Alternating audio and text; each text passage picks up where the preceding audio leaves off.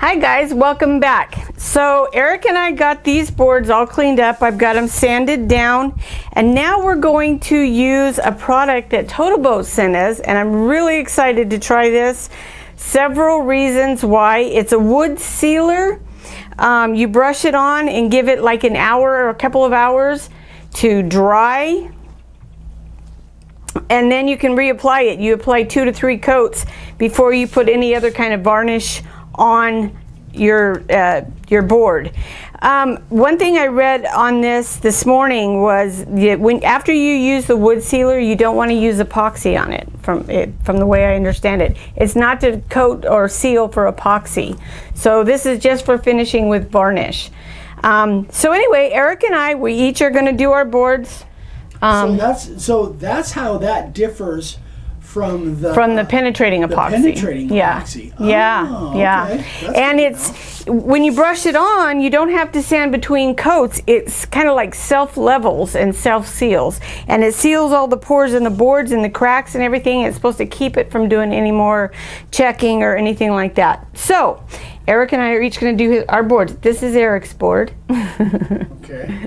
I gave you the one with the hard thing, and this is my board. So we're just going to right now start, and we're going to just brush this on our first coat, and we'll see what happens. So come on over, baby doll. All right. This stuff really smells bad. If you're not outside or you don't have a well-ventilated room, make sure you put this your face protection and eye protection on with this. Yeah, it's pretty toxic. High VOCs. Yeah, very high VOCs. Okay. So you just kind of slop it on. Okay. And by the way, we didn't say, guys, Total Boat is one of our sponsors. So if you guys want any Total Boat products, right now I'll put across the screen 15% off if you go to their website. So I'm kind of curious to see how this stuff is going to work out. Yeah, it's definitely strong. You don't want to be in a warm room. Don't sniff it. It kind of reminds me of Varathane in the old days when I used to, although it's much thinner. In the old days, I used to put brush coat Varathane. Dad and I both did brush coat Varathane on, and this is what it smelled like. And the cleanup on this is thinner. You use thinner or something else I didn't recognize. Mineral spirits, probably? No, it wasn't mineral spirits. They had an X in it. Yeah, there's a bunch of different stuff. So solvents. Yeah. So this is going to be interesting. So I'm going to move around and do that front edge so they can see the... Ooh, stuff splatters.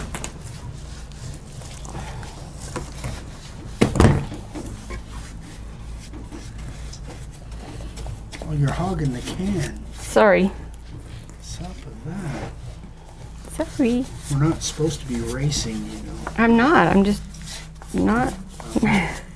Checking. Make sure you know that. Oh. Ah, now I can see that redwood grain come out. I really want to get this down in that crack too. Oh, I'm sorry. Did I splatter you? Yeah. I was sorry. I already splattered myself. All right, boys and girls. Well, you can see what we're doing here. I think we can. So we're gonna put like 2 or 3 coats on this, and then we'll come back and we'll start on the next part. And you said that it was like an hour between coats? Like an hour between coats, couple 2 hours, you know, just kind of go do other things and then come back and do it again. And it also says that you don't want to do this if you are in 90% humidity. If there's 90% humidity, you don't want to use this. If it's, it said under 50 degrees, don't use it. If it's over 90 degrees, not recommended. So you kind of want to watch your temperature. Yeah, we're close to that today, but I don't think it's 90 degrees yet. It's kind of mild. Yeah. So anyway, folks, we will see you when this is done, and we'll go on to the next part. Bye-bye. All right, guys, so unfortunately we lost a whole scene that we thought we were recording and we weren't. Obviously, we're so immersed in what we're doing that we just weren't paying attention. Well, we are recording now. In front of the camera. And we are recording now. So here's what I've done. We've done two different things here. Vicki went the traditional pouring resin with a green tint and has it up vertical. What I decided to do was mix resin with sawdust, but then I put a, this is empty so I can touch it, put a red powder pigment in it. Have this some more sawdust there you can show? Yeah, oh yeah, this is what I made. So I made a sawdust pigment mixture, made it kind of a reddish color. I wished it was a little more red, but I ran out of red. And then I just shoved it down. I made it thick, which it's thicker now, and because it's curing very fast now. And I shoved it down into all of the cracks, and we're going to see how it looks. So just to be clear, you colored the sawdust and then you put the resin in it, right? Correct. That's what this is the regular sawdust, which I can't really. This is just a sawdust off of the planer that I sifted, and then I added powdered pigment to it, and then I put resin in and made kind of a paste-looking compound. So it's kind of like what I did on my big sign, my big shop sign, but I added pigment to it. Now it's thickening up pretty good. So what we're going to do is we are going to, after this all dries, Vicki's got more pouring to do because she only poured one crack here, and she's got 3 or 4 big cracks, but she has to tilt it because it's just resin and the gravity will shove it down into the fissure there, and so she has to set it up different. But she's going to do that off camera, and then when we come back we'll do some sanding and we'll see what these things look like. So hang with us and we will be back. Oh, by the way, before I forget, let me pull my glove off real quick. We're using Total Boat tabletop, and this is 1-to-1, and we mixed I think 3 ounces and 3 ounces, and that's what, and then we kind of split that up. And we had extra, so I have a little.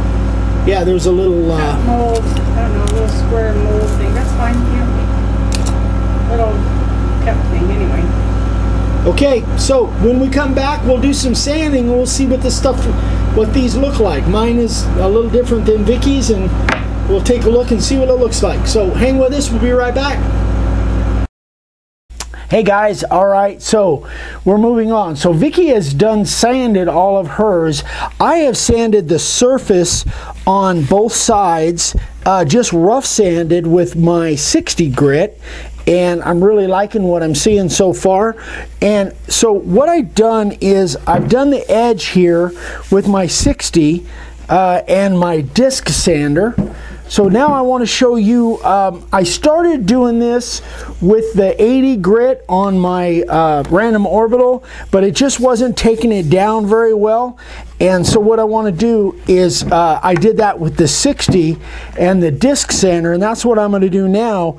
Hopefully we'll be able to get that on camera, and I'll show you that even though this is a flat surface, you can follow that contour.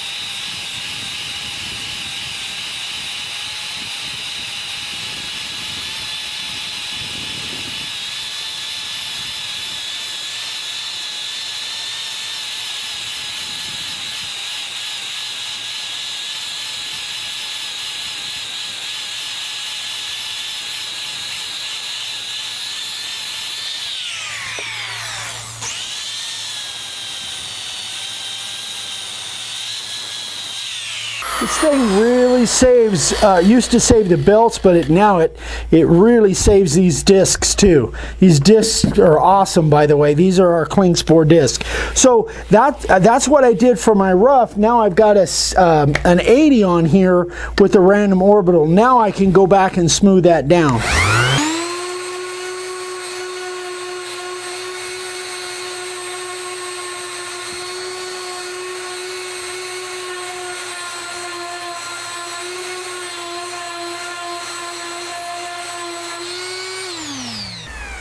Yeah, I like that. So what I'm going to do, let me bring Vicky's slab over, and I'll show you what that looks like.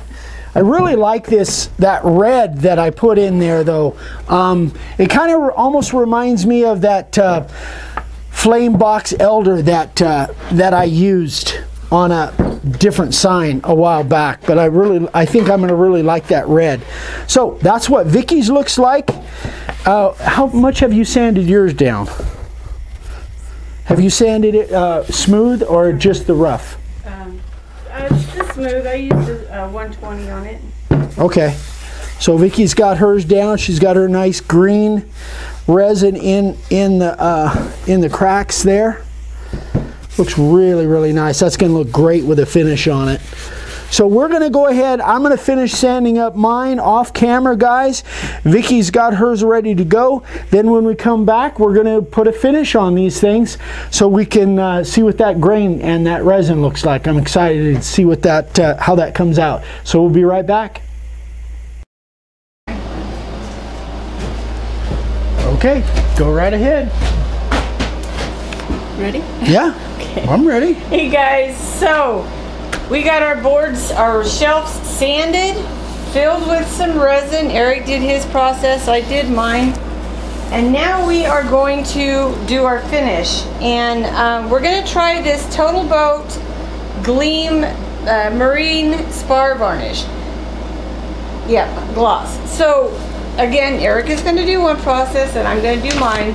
But we both have to start out with the gloss. And so what we did was you printed out the deal. Now we've got Gleam and we've got Lust, and we're trying to figure out the difference between the two. But if you print out the paper, that will help a lot. I'm going to be putting all gloss on mine, but Vicki really wants a satin or a matte finish. A satin. But according to what we've been told, she needs to put on a coat of gloss first and then put on the satin. Yes. But I don't know why I'm talking. I could be doing this and brushing at the same time. You talk, I'll brush. Well, you're not going to brush without me. So this is a totally new process. We've never done this one before. Oh no, it's brand new. Oh, it's just really soaking in. The other thing is that we are inside doing this. Normally this would be an outside thing, but it's about 105 outside. At least. And I think it said like 90, try and keep it 90 or under for this. Isn't that kind of what it said? So the one thing too about this gloss is you can recoat it after an hour, or excuse me, this varnish. You can recoat it after an hour of dry time. So I like that. So this is, we probably should open up the door. Yeah. We won't be in here that long.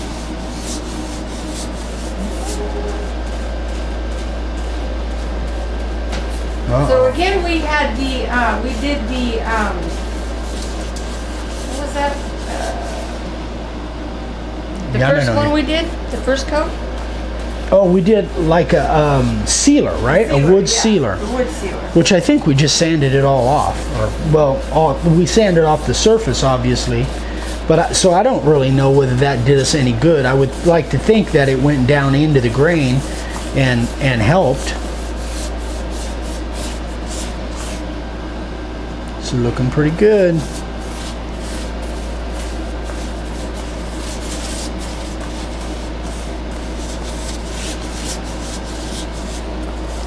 So oh, I'm sorry, go ahead. That's all right. I think we did sand it down because back here where I didn't sand, it's going on much smoother. See, I sanded mine back there, yeah. Because, mostly because I had some of my resin that made lumps and stuff on the back side, and I wanted it to fit smooth against the wall. So I didn't sand it a lot, but I did sand it.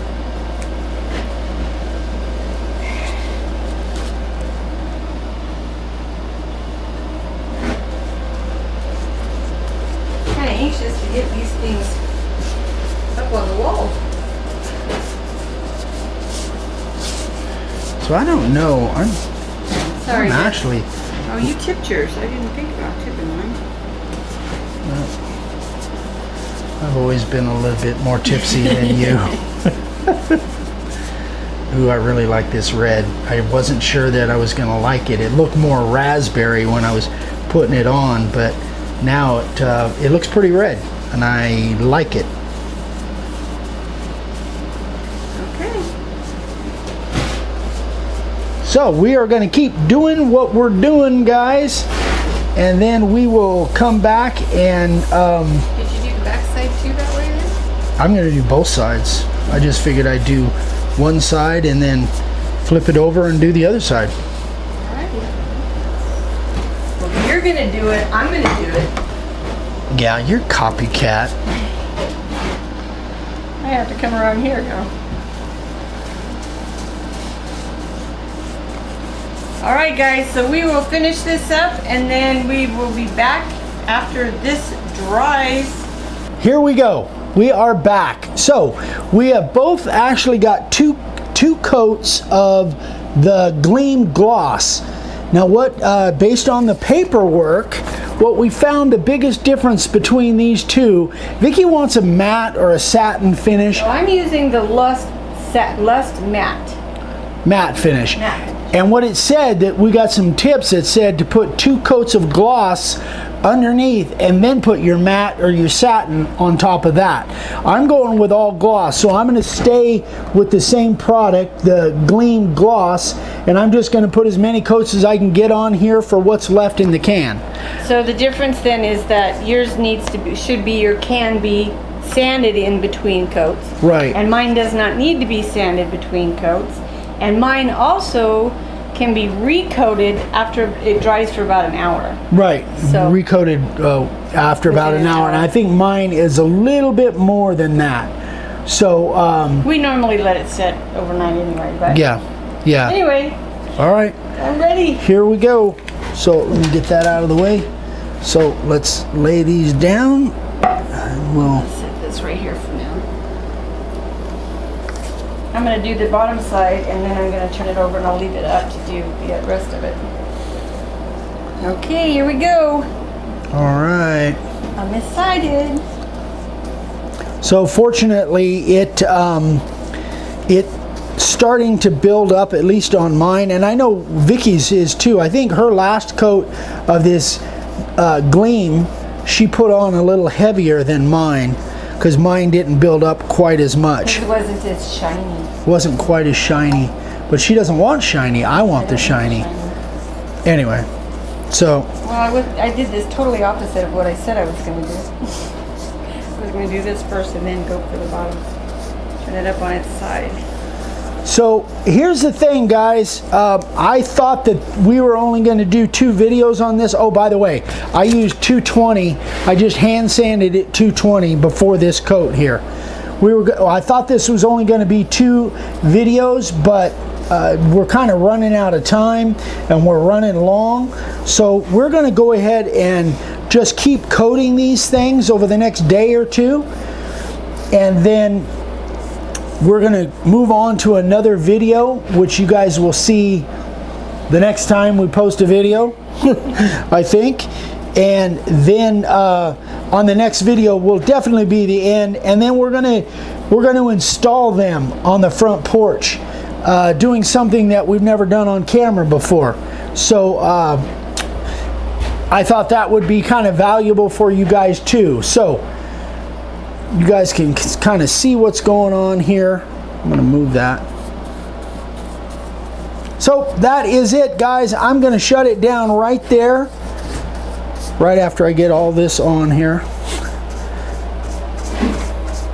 Any last comments, babe?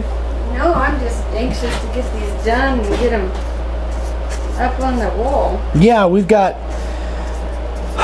so many projects kind of lined up.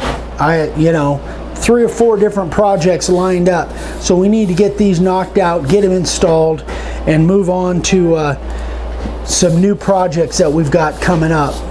So anyway, guys, that is it. I don't know, it looks like you got the camera pointed at my belly. I'm gonna bend down a little bit here. Anyway, that's it, guys. We're going to keep doing what we're doing. We will see you on the next video. If you have any questions, obviously let us know. And again, thank you to Total Boat for sending us these great products to try. We're excited about seeing the finished product. Hope you guys are too. And I will put across the screen right now the discount code if you go to totalboat.com to get a discount. So anyway, that is it. Thanks, guys. We'll see you on the next video. Bye, guys. We love you. Bye.